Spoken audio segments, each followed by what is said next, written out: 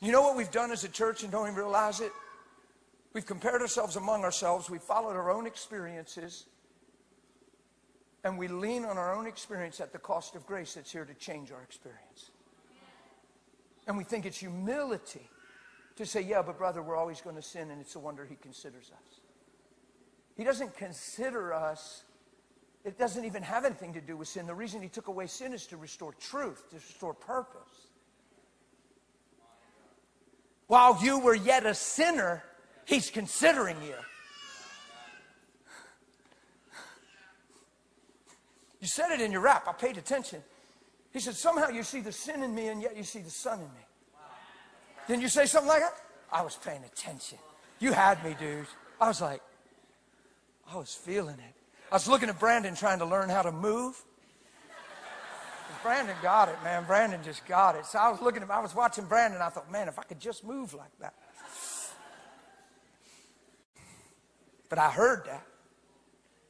Isn't it amazing? He can see the sin in me and yet go after the Son in me, that the sin in me doesn't disqualify the Son in me. That's powerful. Why are we afraid to preach that and believe that? It's the goodness of God. It's seeing his first love. It's going, oh my goodness, now I get it. Well, I was yet a sinner. Christ died for me. Why? Because he knows there's more to my life than sin. And he knows, forgive him, Father. He don't have a clue. He don't even understand. Let me make it plain. You're worth dying for, boy. There's more to your life than you get, and I understand it, so I'm here on the cross paying this price. And all of a sudden I go, whoa. He did that to change me, not just forgive me. Don't stop with forgiveness. The goal isn't forgiveness. The goal is transformation. So you people that never heard me preach, here's the whole nutshell. The whole nutshell of why Jesus came, why God sent his Son on the cross, is not to take you to heaven. It's to transform you back into love and make you what he made man in the first place. Man was complete and fulfilled in God. He sinned and got separated from God. He got cut off from the source of love and became in need of love. And everybody in this room was born into that lie and that deficit, and we've all needed love. But to know the love of Christ is to be filled with all the fullness of God. It passes knowledge. Wow, filled with the fullness of God. All of a sudden, to know the love of Christ is where I find the true me. Brings me back to the place before sin where I'm one with God. Wow, I'm fulfilled again and I'm free again. Let's get it on.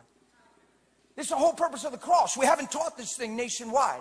We haven't taught this thing. How come other countries are willing to die for their faith? They're sneaking around and they could die at any minute. There's nations. They're in Iran. There's Christians in Iran right now. And I was just talking to some people, and they're all connected, and they're over there, and it's humbling and it's crazy. And the men know that if they catch them, they'll kill them, and they won't kill their wives. They'll just rape them over and over and over, like they're punishing them for being believers.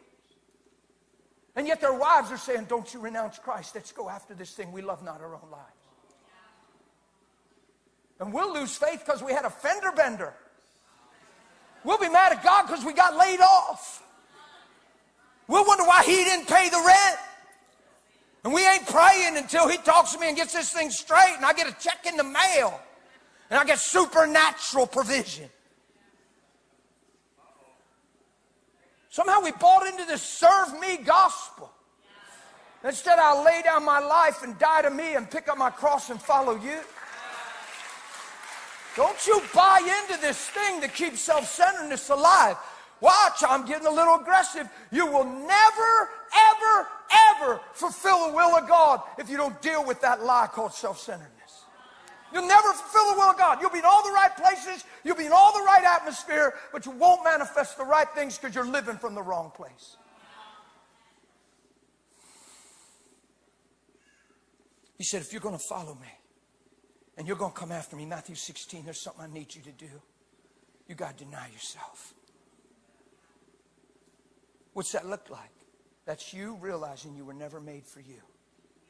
This ain't about you. This ain't about you feeling better. This ain't about you just getting more provision. This ain't about you casting your bread on the water and waiting for a whole loaf to come back on the next tide. It's about you dying so you can truly live. It's about you never again making it about you, but making it about his great name. And there's integrity in that. There's character in that. There's honor toward God in that. It's what keeps me from blowing up on people. It's what changed me on the inside, where I'm not tempted to have a fallout with my wife, where she can't even pull me into animosity, because I'm not on the earth to debate with her. I'm on the earth to shine. And I'm possessed by that truth. That truth has come into my heart. You get what I'm saying? You see how aggressive I'm preaching it? So I'm either a twisted man trying to impress you, or I'm impressed. And I'm trying to live off this temporal high of wowing you with a message. Or am I enjoying my life in Christ? See, you heard the old saying, I've lived bound and I live free. And free is much better. What made me bound? Not because I was addicted to a substance. Not because I was repeatedly visiting some website. What made me bound is because every day I woke up for the wrong reason and lived the wrong thing.